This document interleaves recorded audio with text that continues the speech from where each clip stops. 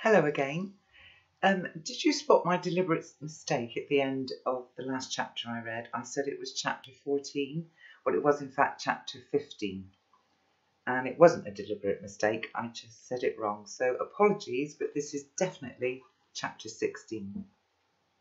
Once I've got my legs moving and calmed my breathing down a bit, I come out of the cellar quickly and close the heavy steel door behind me, spinning the wheels of the combination lock.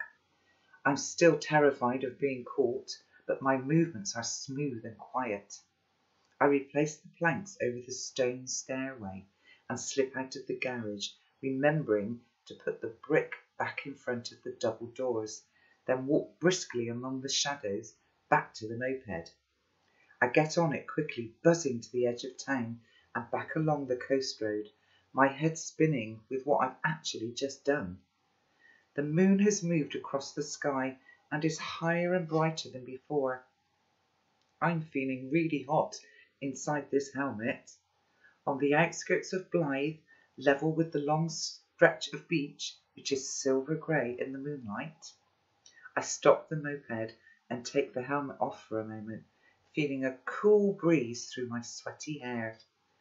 Then I see the headlights of a car coming along the road. I turn my head to look, remembering too late that I shouldn't be showing my young face, and there's another light above the headlights on the car's roof.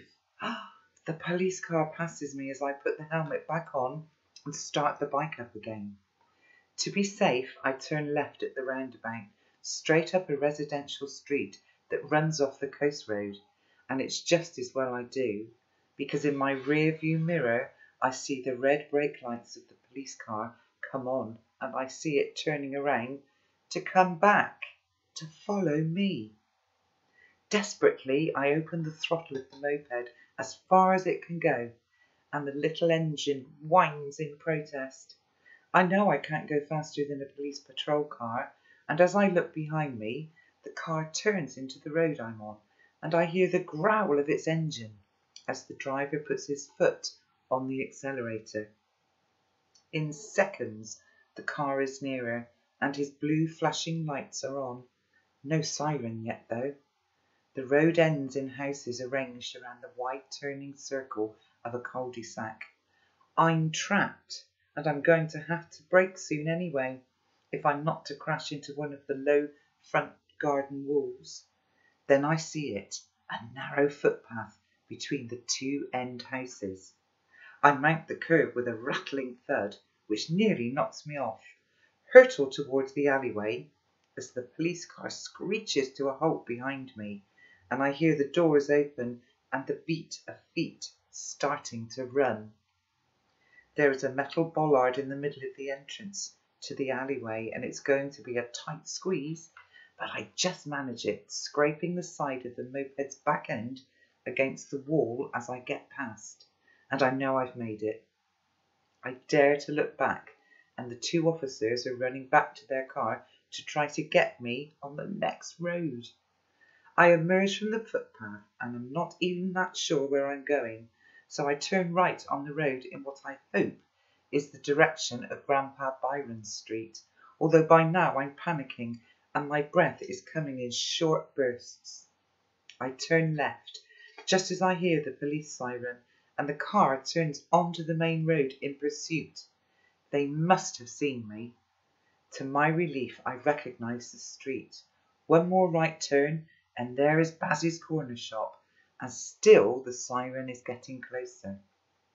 I have the throttle fully open now as I get near to Grandpa Byron's house, and the engine is buzzing loudly in the night quiet, and I completely forget about waking him up. So scared am I that the police car will catch up with me.